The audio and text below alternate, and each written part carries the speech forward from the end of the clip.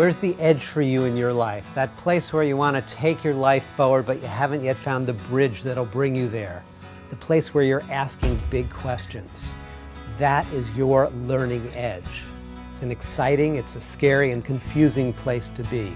The truth is your life is as good as it's going to get based on the patterns of the past. There's an ancient Sanskrit word for those patterns of the past. That word is karma. Karma keeps you spinning your wheels psychologically, emotionally, and spiritually so that you dig yourself in your life deeper and deeper into a rut, really. Even while you're dreaming of being free, karmically you keep repeating the same patterns over and over again. But when you come to the edge, your choice is absolutely clear. You can follow the path of your karma, spin your wheels, and dig yourself deeper into that ever more familiar rut. Or you can get unstuck. You can liberate yourself to live your true life, which can feel risky, but it's nowhere near as risky as continuing to spin your karmic wheels.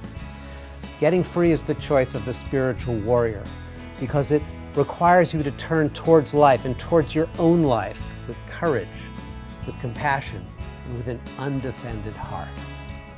I know that the truth is that you're busy, that there are a million things competing for your attention, people, projects, all kinds of possibilities.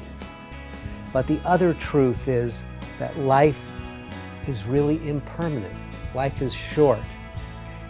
Every moment is as impermanent and as really beautiful as a drop of dew that's glistening in the sun. The wisdom traditions from around the world have always suggested taking death as your advisor. They recognize that awareness of death, far from being a morbid preoccupation, is actually a powerful way to heighten your awareness of the sacredness, the meaning, the beauty of this moment of your life.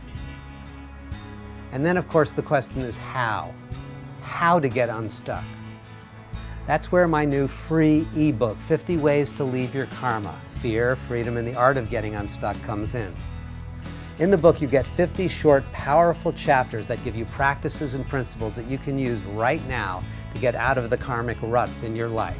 You also get 50 Dharma doodles that illustrate these concepts, and you get the links to guided meditations that you can use for your daily practice.